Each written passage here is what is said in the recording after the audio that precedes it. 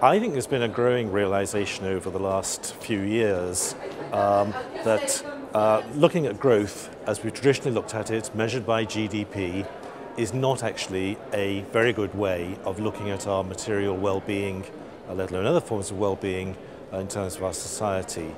That's not a new thought. Actually, the founding fathers of national accounting were always very clear, people like Samuelson and Kuznets, that this was not a way of measuring our well-being. It was only part of the story. And there's at least two ways actually in which the story is deficient if you just look at GDP. The one is, it doesn't take account of the environment. There's not much point having lots of money, lots of real resources, if actually the air you breathe is almost unbreathable, and for that matter, you're short of clean water or whatever. So the environment itself is an important part of our well-being, has to be taken into account. And then secondly, sustainability. It's one thing to be doing okay now, to have our well-being now, but is that going to be sustained? Are we actually using up resources in an unsustainable way, which means that we won't be able to maintain that well-being over time? Important for us in the future, even more important for our children, our grandchildren. And that's all the more important actually in a society where we have an aging population.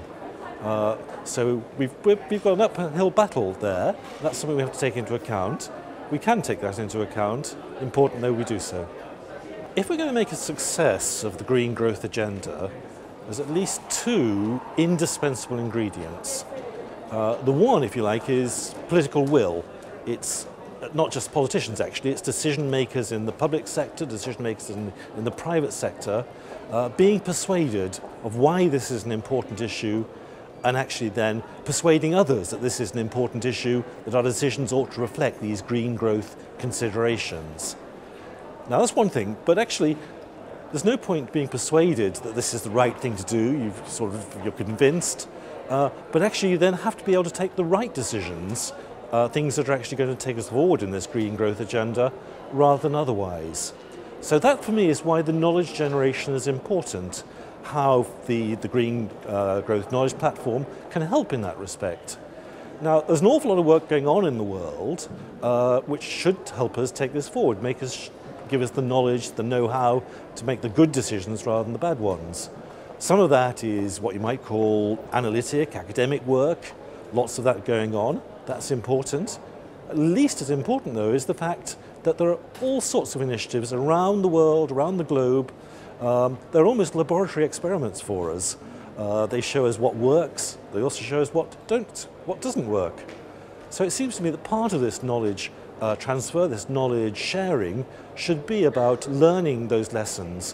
What works, that will maybe replicate elsewhere. What doesn't work, don't do that elsewhere. Let's not keep reinventing wheels, and let's not keep reinventing square wheels. And then finally, this kind of this knowledge generation, this knowledge sharing, then feeds back, it seems to me, to the political will side of the equation, because actually that then gives the decision makers the ammunition to be able to persuade themselves, to persuade others that this is a really important agenda. So that's why I see GGKP as being absolutely essential. It gives us the know-how, it helps us give us the political will, and that's the way I think the agenda will get taken forward successfully.